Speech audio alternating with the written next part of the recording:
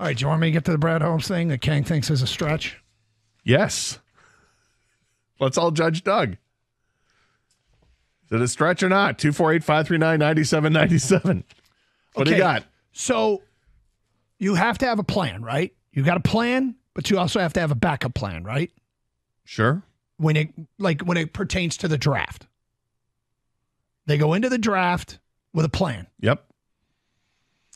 And what do you think the original plan was with their pick at 5 or 6? At 6 was the draft Witherspoon. Yeah. The defensive back. And he was off the board. He was taken at the 5. Yep. So they went to plan B. Plan B. Have you seen what Witherspoon's doing? No. But I do. I've seen him play. I've seen a couple of games where they, watching on Red Zone. He's making plays. He looks really good from what I saw. According to Pro Football Focus, this is data. It's not like their grades. He's been in single coverage a bunch this year. There's been 16 times they've thrown at him in single coverage, Witherspoon. He's allowed 3 catches. He's forced 7 incompletions. The opposing quarterback, when throwing at Devin Witherspoon in single coverage, their QB rating is 39.6. CBS came out with the rating for the rookies. At the first round rookies, they ranked them 1 to 31. There were only 31 taken this year. Devin Witherspoon ranks 3rd as the 3rd best rookie in the class.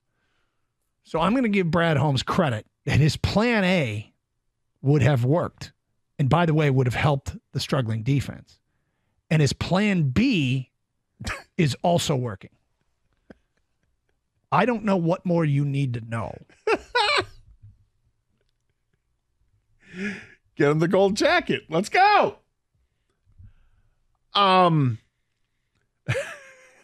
Yes, Kang. Do I think he's reaching a bit to give him credit? What do you think? Yeah, I think so.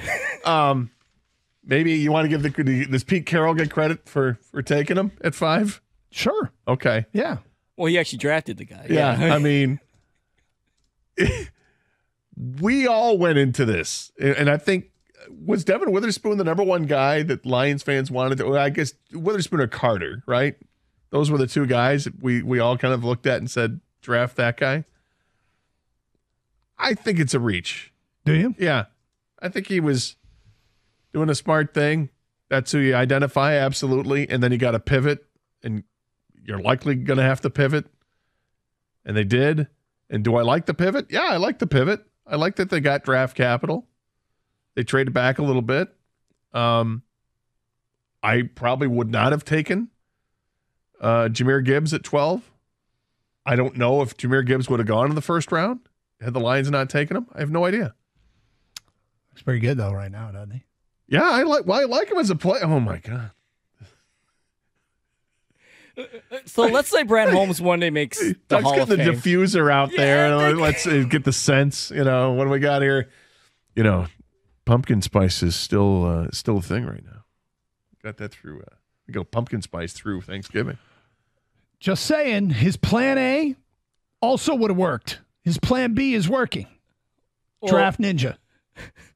There's a lot to unpack here. One, I can't believe you use Pro Football Focus. You hate Pro Football Focus. It was just straight data. It wasn't any rating. They weren't grading anything. They just went with the straight data.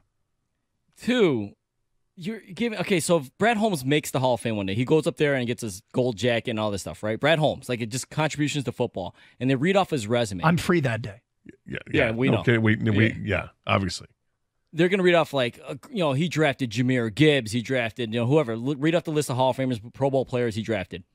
They're not also going to say he would have also drafted. Like there's not another list for that. Like what is it? No, that's for the introductory speech by Doug when Doug's introducing him, and Doug goes, back in 2023, Brad Holmes had to pivot. He knew that the other gentleman up here on the dais, and congratulations, Devin, for being a Hall of Famer.